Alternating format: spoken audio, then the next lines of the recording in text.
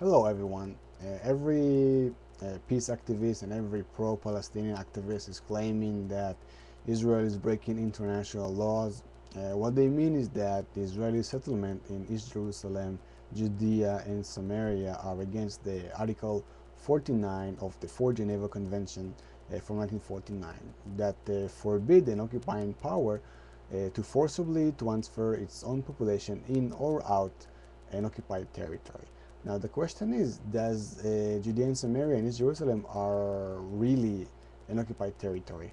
Well, let's take a look at that. Israel acquired the Judea and Samaria areas in 1967 in the Six-Day War. Before that, Jordan controlled those areas from 1948 until 1967 for 19 years. Now, Jordan occupied those territories in the War of Liberation in 1948-1949, and it annexed Judea and Samaria and East Jerusalem to the Hashemite Kingdom of Jordan, of Transjordan, in 1950.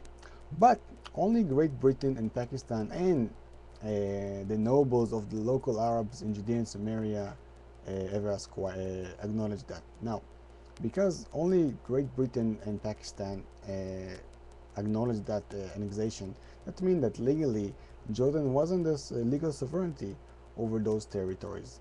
And because Jordan wasn't legal sovereignty over those territories, it makes a very big question from whom exactly Israel did occupy those territories, if this is actually an occupied territory.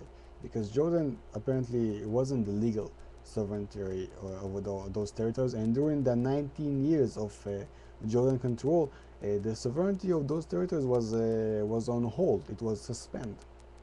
So you have to look at who controlled those territories before the Jordanian. Now, it was the British that controlled those territories. All of Palestine, all of Transjordan was under control of the British at that time. Now, the British didn't control that area like they control Scotland or Wales. It wasn't a part of the United Kingdom, and it wasn't a part of the British Dominion like Canada or Australia, and it wasn't a British colony like India or Kenya. It was a very special territory, and the British received a mandate from the League of Nations to administer that territory with its very special obligation. The League of Nations was an international organization very similar to the United Nations of today. It existed up until 1946, and in 1920 it signed the San Remo Convention with the British Empire.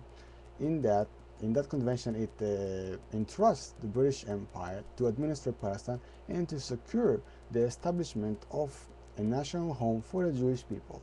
And it also acknowledged the historic connection between the Jewish people and its homeland in Palestine, Israel. And I will quote from the San Remo Convention right now, and it says, the mandatory shall be responsible for placing the country under such political, administrative, and economic conditions as will secure the establishment of the Jewish national home as laid down in preamble, and the development of self-governing institutions, and also for safeguarding the civil and religious right of all the inhabitants of Palestine, irrespective of race and religion. And that means that the San Remo Convention and the British mandate over Palestine make the Jews' right to settle the area west of the Jordan River an undeniable right. Now you may say that the League of Nations doesn't exist anymore, and it was 90 years ago, so maybe it doesn't apply anymore. But the fact is that the UN Charter from 1945 does acknowledge previous existing international instrument about disputed territories regarding minorities or nations or people that have national inspiration, like the Jewish people and its homeland in Israel. And it says in Article 80 in the UN Charter, it says, except as may be agreed upon in individual trustship agreement made under Article 77, 79, 81, placing each territory under the trustship system, and until such agreement have been concluded, nothing in this chapter shall be construed in or of itself to alter in any manner the rights whatsoever of any states or any peoples, or the terms of existing international instrument to which members of the United Nations may be respectively be parties. And that means that even the United Nations can acknowledge, can cancel and can't ignore the Jews' right to settle the area west of the Jordan River. It actually may make that right an undeniable right.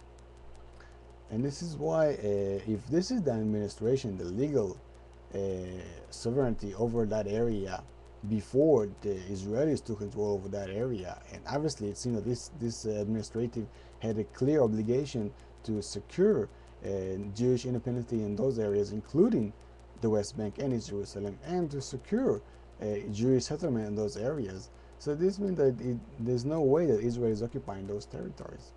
And this is why this is not an occupied territory and doesn't break Article 49 of the Four Geneva Convention from 1949. And Israel doesn't break international law in that matter. I will tell you more about the West Bank, Judea and Samaria, East Jerusalem, about its importance to the Israeli faith, the Israeli nation, and its history. But I'm gonna do it in the next video. Alright? So see you. Shalom.